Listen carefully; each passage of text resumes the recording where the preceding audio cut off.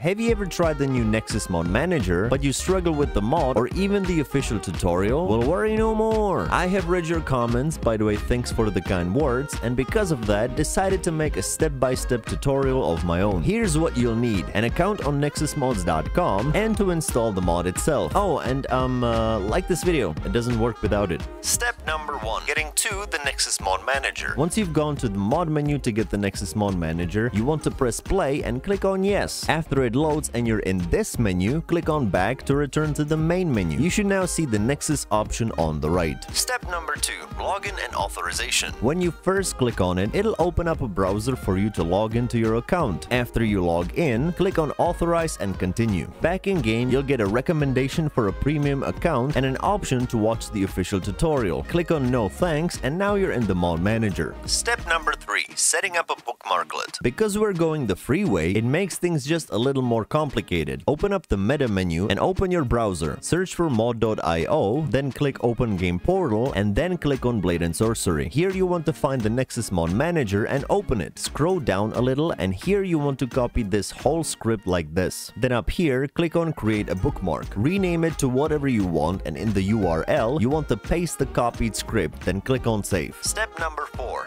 getting your mod. Now that you've installed the mod and made your bookmark, let's get a mod. When you choose a simple mod that has no requirements and you click on download, it will open up the nexusmods.com page for the mod. Here you want to click on slow download, wait for a few seconds, and once it says your download has started, click on the 3 lines on the top right of your browser. Click on bookmarks and click on the saved bookmark you've made with the script and your download should start right away. But what if I found a mod that has multiple requirements? Well, the process is the same. The only difference is that once you click on download in the mod manager, it will open up all of the requirements as well as the mod at once, and you'll have to go through the process with each of them. So overall, it has a more complicated first setup than what happens if you have a premium account, but afterwards it makes things much easier and has a prettier vanilla style menu than the Nexus Installer V2. If you have any issues I haven't gone through, make sure to leave a comment where I or other members of the community might help out. Huge thanks to my members, and I'll see you in the next one.